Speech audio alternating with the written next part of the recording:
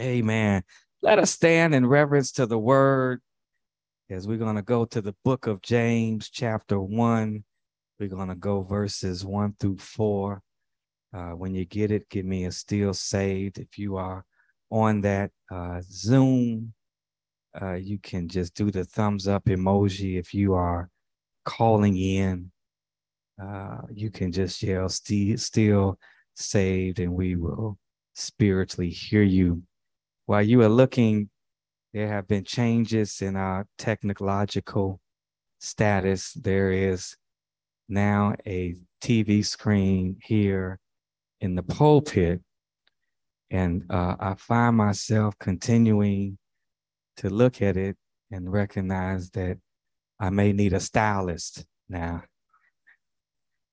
because I don't like how I'm looking. Amen.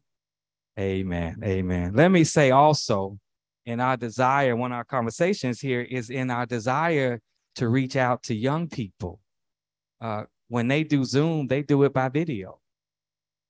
And we are still at a point where we are calling in and still trying to reach out to people, to young people who know Zoom very well. They deal with it on where we have now teachers meetings on Zoom, teacher parent meetings on Zoom. Our encouragement is that we upgrade in technology because it is also a way in which to be able to reach our young people and that we don't criticize them. I can reach my son on his phone very well. In fact, we may be on 2 floors. He'll talk to me better on the phone than face to face.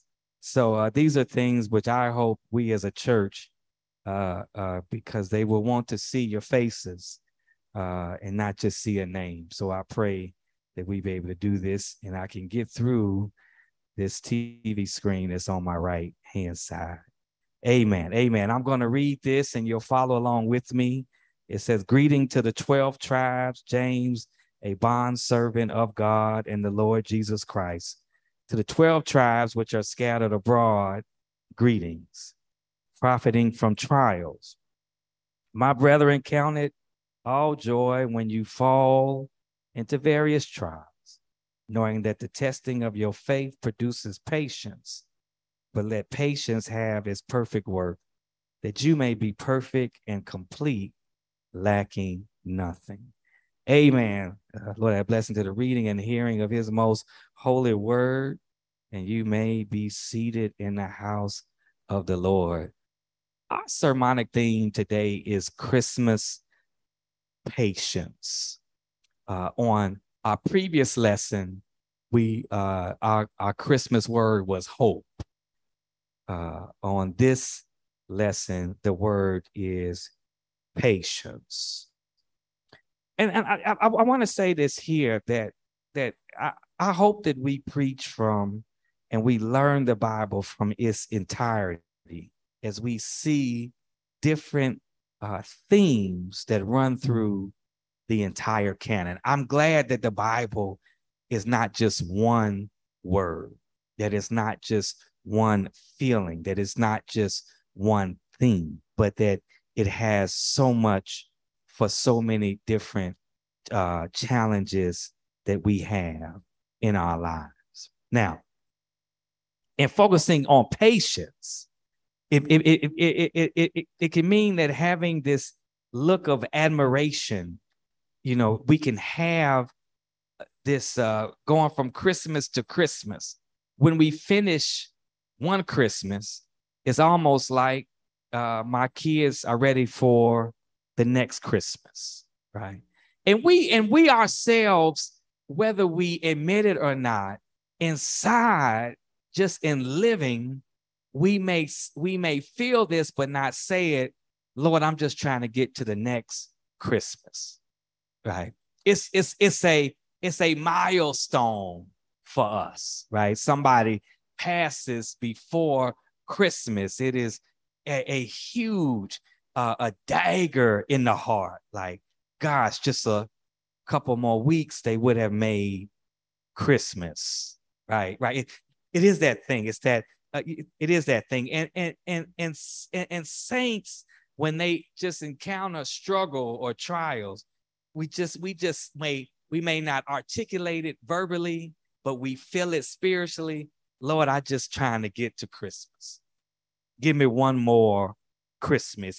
There is an audacity in our living that declares at the very least, I just want another December. But patience is needed, right, to get there. And that's where patience becomes a gift, because we can get to the point where we want to throw in the towel and give up. But it's a sense, Christmas, it's a sense, or getting there is, it invigorates us, right? Just to be able to see the lights that come up again and be able to celebrate as a church family again, just one more Christmas. Now, patience-wise, now, scripturally, church, please know that it's nothing new. One can remember the journey of the Hebrew children and their 40-year exodus, to the promised land. Patience was involved, or who can forget the great biblical proclamation of Isaiah 40 that says, "But they that wait upon the Lord shall renew their strength. They shall mount up like wings on an eagle. They shall run and not be weary. They shall walk and not faint." That was a proclamation to a people who had become displaced from their homeland, who were dealing with trials and tribulations with their overseer, and they needed a word of hope that says, wait on the Lord. Be patient. This first chapter of James intensifies it.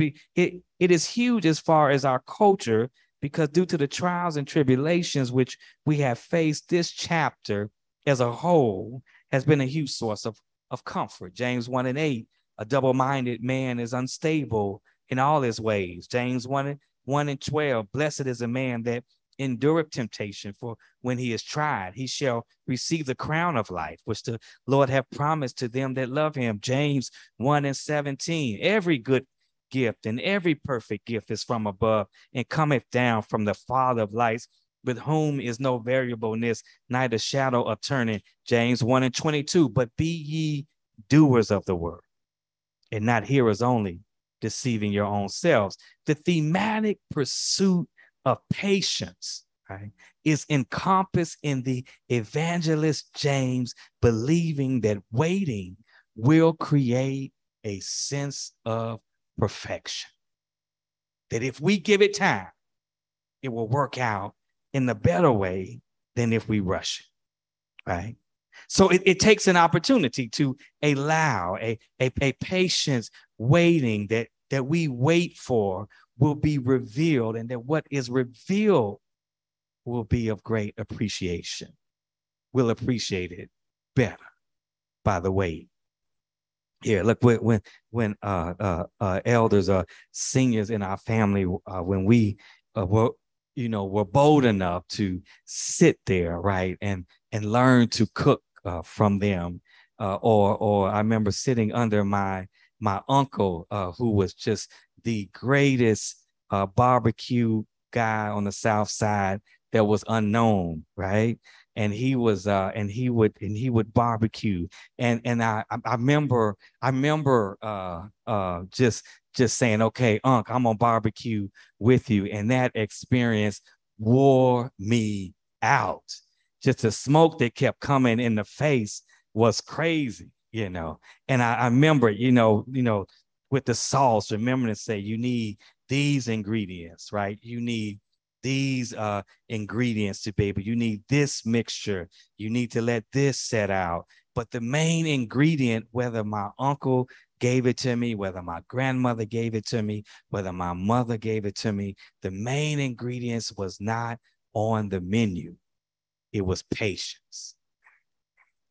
That was it. It was patience. It was patience. It was patience. I had just this emotional experience at the last Boy Scout camp. I still retain my vegan lifestyle, and they cooked church a whole pig, right? They cooked a whole pig, and the way they had that pig on that grill, I walked by, and I was the only one saying out loud, "I'm sorry for what they did to you, Mr. Pig. This was so wrong, what they did to you, and how these scouts were running around eating, right? But but when they were cooking it, it was the desire for the scouts to keep pulling the door up so they could see. And the scoutmaster said, if you looking, then it's not cooking, right? If you looking, then it's not cooking. But it was patient. They had to start it early in the morning in order to be able to get the right flavor, the right time. And so, and the challenge for us becomes, can you wait for this moment of perfection, right? Who will sacrifice and hold off for their own desires, right? And who will sacrifice and shun the mediocre, right? And grab on to the perfection, right? Will you settle because of impatience, or will you give it your best with your waiting, right? Now, that's a challenge now, because this culture, westernized culture, is a fast-paced culture. We don't want to wait for nothing. That has been the rise, good or bad, of fast food. This kind of culture can grow businesses such like this. And I find myself being caught up into it. Do I want to park, run in, and get the good food from this restaurant, or do I want to roll through the drive-through, right? We end up rolling through the drive-through, right? In order to be able to get the quickness, because we don't have patience. We don't even want to wait in line no more, right? If the line is too long, we'll leave the place. But it stems from the have it your way kind of mentality. If something does not happen when we want it to happen, how we want it to happen, we become impatient. Right? Right? Right? Our youth here, I was talking about them earlier, they have access to so much more than we had just a generation ago, but their access to information, right, and its quickness has made them impatient just to be kids. In the same sense, from a senior and from us, we become impatient because we don't have the patience to learn what they're learning. Right? It's too much. Right? We got several of you in here with smartphones, right? You don't have to call in. You can get on video. Computers are the cheapest that they have ever been, right? Some of us still got the old school where you need a cart just to pick up the hard drive, right? Right? But will you even invest in it in order to reach out to be able to talk to them? Or do you say, I don't have the patience to learn that? Then you don't have the patience to connect, because that's what it takes. I can tell you what it takes as a parent, right? You also, as a church, what will it take? Look, we went to Disney World, right? We about to get on a ride. Those of you who have taken your families down there, you know what I'm talking about. You get up to the sign and say, it's going to be 40 minutes, right? This line's going to be 40 minutes before you get on the ride. The first thing we say, man, I'm not waiting in line no 40 minutes. Let's go find another ride that we don't have to wait in line for 40 minutes. By the time we find the other ride, right, we could have waited in the 40-minute line, because it took us almost that amount of time to find another comparable ride. And then we stand in that line and it takes longer, right? Because the time we took to find it, the time now we got to stand in line. And if we say we're not going to do it, we're going to go back to the first place, we've lost the place where we would have been. But if we had patience, I'd have been riding on the ride by now, right? So the scripture now here gives us the insight into patience. The scripture is a warning about life. It's an indication that trials and tribulations will come in life. This is definitely a letter of comfort, as much as it is an indictment, but it's a comfort to Christians, early Christians, but living right comes with its set of difficulties.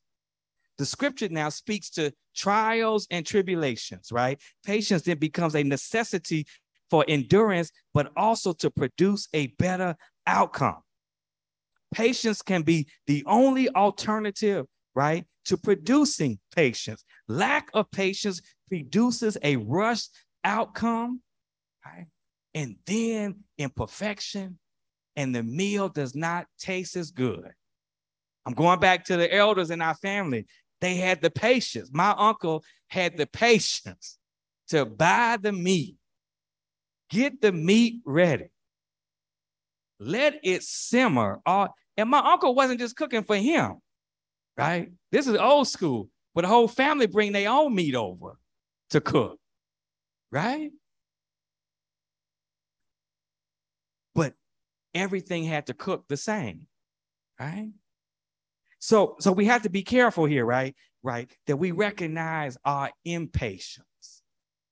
Right? What is it that we cannot do, or what do we settle on, right? That cannot be done, right? Parenting, those of you who have been parents, right? Right, or still our parents, requires some patience. Lord, know it does, right? I was talking to an Uber driver, and he was criticizing his child, and all the things, because in the pandemic, right, that pushed us all at home. And when you looking at somebody all day, you find more problems with them, right? I can't believe your socks are not matching. How long have your socks not been matching, right? So you tend to judge because you're looking at people all the time. So then you get concerned. Oh gosh, now she ain't going to even get in Harvard because her shoes are not tied, right? Patience, right? So here then, how do you have patience? You must realize that life is not a sprint.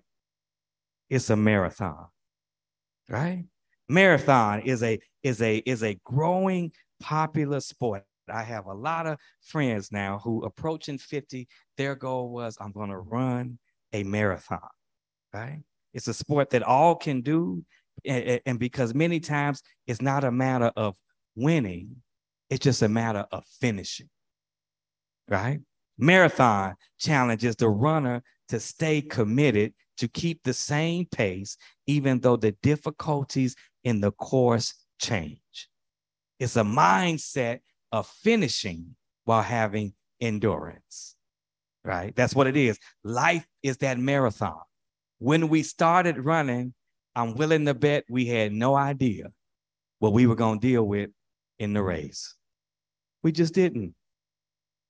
You can check all of my essays that I wrote in grammar school and in high school. None of them said, I'm going to be a preacher in Seattle.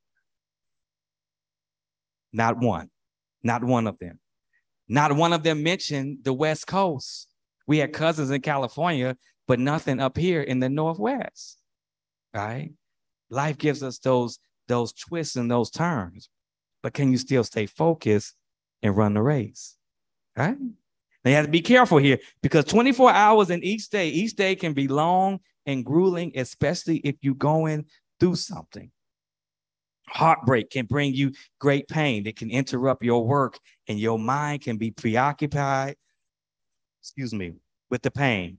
But as time goes on, the pain becomes less, and you learn to live and deal with it. But you got to be patient in order to let yourself heal and get through the process.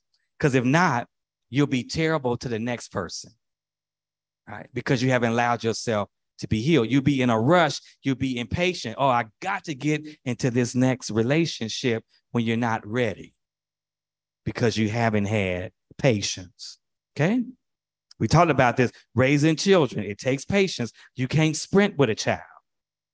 A parent never stops being a parent. A child can have difficulty in the beginning, but can turn out to be God's greatest testimony. But you got to be patient with it, right? Right? Nobody, when you first held that child, however you came in contact with that child, patience was going to be a part of the journey. right? Now, let me say this. Even in the church, you got to be patient. We now here at church are trying to embark upon the journey of reaching out to more youth. That's going to take some patience. It's going to take some ego removal, right? It's going to take some serious, strong discussions, right? But it's going to take patience because we don't want something quick. We're not looking for a fad. We're looking for a building for the future, right? It'll take patience. We have several ministries that can jump to prominence so quick. Several churches, but then fall because they lack the patience to persevere. They rush the process, and it's asked why we ask for patience on the journey. Whether it be a building project with the Nehemiah, whether it be me even giving the offer for you to come back in and come back to the sanctuary, patience. Okay. With even the challenge of the pandemic, patience allows you to be able to enjoy the ride. I think it should be a requirement that all people take at least one cross-country drive per year, right? Wouldn't that be something, right? My wife and I, we drove across country as part of our honeymoon. We got a chance to slow down and see the beauty of the country. When we take the airplane, we don't see nothing, right? All we see is other people on the plane who don't have no mask on, whose vaccination statuses we don't know, right? Right? That's why those who have thoughts for business ideas or books to write or new nonprofits, you can't quit after the first turn down or sign of trouble. You'll be able to look back on it and laugh about the bad times and enjoy the successes of the latter, but you have to be patient, right? You can't give up in the process, right? We talked about this with marriages, relationships. You got to be patient. Marriage, a requirement for marriage is definitely patience. You got two people coming from two different thought processes, families, avenues, patience. Right? Finally, this year, you can be proud of the end result with patience. Proverbs 19:11 says that a man's wisdom gives him patience. A person with true patience has a view of the end result, right? And those of you worked, I think I have attended several of your retirement ceremonies, right? But one thing I got from it is, gosh, that must have taken patience, right? To go through, even if you got grief, to still have to get up on Monday morning and walk in that thing. That take patience. The people change. The people who was there when your journey started, they probably ain't even there no more. But you still coming through. You got to do day in and day out. And Lord Jesus, if you managing people, right? It's going to take patience. All right, I think I'm preaching Deacon Turner's sermon because he almost at the end of his road. He ain't said he getting close to retirement and he going to be a young retiree. Amen. Right? 40, I'm sorry, I heard to say it. 41 years at Bowen. Amen. It's time for the boy to come home. All right? But the same thing here. Be patient with church life. Be patient with biblical, a spiritual life, right? That's what it's going to take, right? Patience comes from verses such as trust in the Lord, lean not to your own understanding. All thy ways acknowledge him, and he will guide your paths, right? That's what it's going to take. Here, let me finish with this. I told you late Judge Haley, one of the stories that he liked for me to tell, he would tell me about how my grandparents in Chicago purchased their home years ago, right?